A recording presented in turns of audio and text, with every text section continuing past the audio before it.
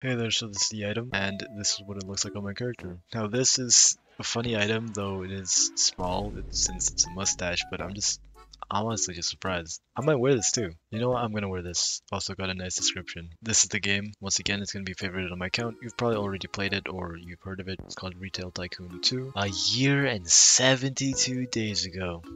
Damn. So you just want to load one and just claim. You can go through the tutorial if you want, but if you solely want the item, what you're going to be looking for are coins. So they kind of spawn around the map. So you see these coins over there. Actually, if I can get a car. Can I steal somebody's car? Nope. Okay, let me just use the pickup truck. Oh, yeah, wonderful. But they do got this cool effect that, actually, let me just show you. Ah, there we go. So these coins, as you can see right over here, they kind of spawn around the map.